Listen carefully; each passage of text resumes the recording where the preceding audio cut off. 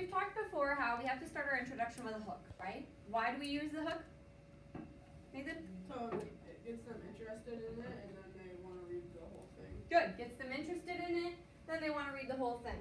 And that becomes really important when you're trying to be persuasive, when you're writing an article in the newspaper, when your job depends on it, and your income depends on it, right? So what are the hooks that we've talked about in the past? Fun fact. So we talked about a fact, which was, we called it a statement. We had to write 3 types. That was one of them. Question. A question. And there was one other kind. Blade? Wasn't there the opinion?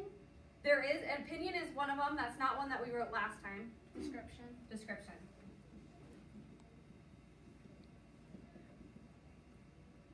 Okay. So I'm going to give you a few other options today, just because we've kind of practiced these 3 a couple times. So I want to add a couple more options for you that when you're writing your hook, you might think about using a couple different kinds, okay? So looking over here, we have the question like we talked about. Ask the reader the question that relates to the topic of the paper, okay? Have you ever been out of the country? And then this person is going to say, I have. Over spring break, my family went to Mexico. What's their story going to be about? Nathan? Them going to Mexico over spring break, okay? So the question, I would challenge you that if you're feeling pretty comfortable with writing the hook, try not to use a question. Question is probably the easiest hook to write and probably the most basic and least interesting, quite honestly. So try to challenge yourself. If you feel comfortable writing the hook, challenge yourself to try one of the other hooks today instead of the question. Okay, the next one is a quote. That's a new one.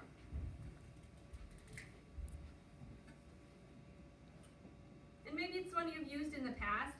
That's new for what we've talked about this year. So it says, uses a quote, either famous or one from research, that relates to the topic of the paper. So if you're like researching a person, you could obviously use one of their quotes. Or where else could this quote come from? Addison? Well, on the board it says something from their brother, so it could be. So this was like dialogue, like of a character in the story. Like the brother said this on their trip to Louisiana. You could use it from one of the websites that you're using. Exactly, from one of the websites. Kind of like we talked about here. If we're going to use a direct quotation, we put it in quotation marks and we give direct credit, we could do that as one of our first, as our first sentence in our hook, okay? And we would want to make sure we're not repeating any information though. Because would we want to use a hook of something that we're going to tell them later? No. No, because then they're going to go, well, didn't they already say that, right? So we'd want to make sure we use something that we didn't already say in the paper, okay? Description, we used that last time. Uses a description of the topic that gets the reader excited to hear more. Imagine the smell of burnt marshmallows, melting chocolate, and a roaring campfire. So I used Addison's paper as an example for this one. She wrote about the Hallmark Channel, which reminds us of what time of year? Christmas time, right? So she used a description of like that feeling of when you sit down with your cup of cocoa and you got your slippers on and you're ready to watch the movie, right? That's a good description. The time to use that hook, right? Amazing fact. Fact and statement are pretty similar. But fact is really going to fit with this research that we're doing, right? Because a lot of you could probably find a fact about whatever you're researching and hook us with that. It would need to be something really interesting and something that, again, you're not going to tell us later in the paper. Maybe something that just didn't fit in anywhere else. So this person said, San Francisco is 1,500 miles away from my house, and over spring break, my family drove there. So again, they're talking about their spring break trip. Statistic is very similar to fact and statement, but a statistic uses more numbers. So some kind of a fact that uses some kind of a number-based fact. So here it says 25% of the kids in my class didn't go anywhere for spring break. So that's a statistic that tells us a percentage. And then this is the final one that Blade actually mentioned earlier. Opinion.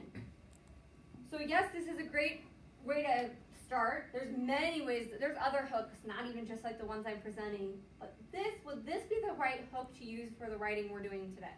No. No. Why? Demi? Because it's an informational writing. It's an informational piece of writing, so we're trying to avoid opinion, right?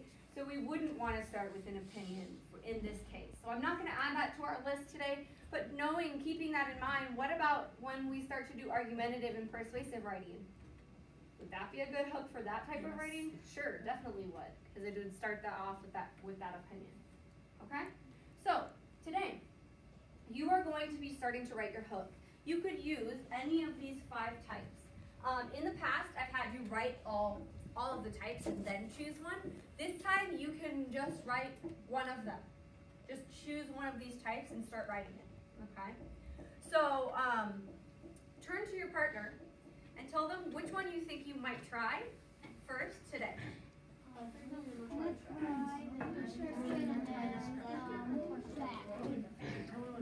Description of fact or I might do fact. Yeah.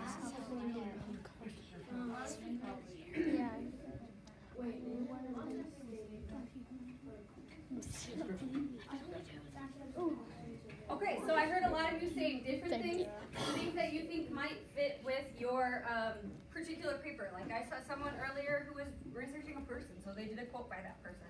Or animals, some people did an interesting fact. So depending on what you're researching, there might be a better hook versus another.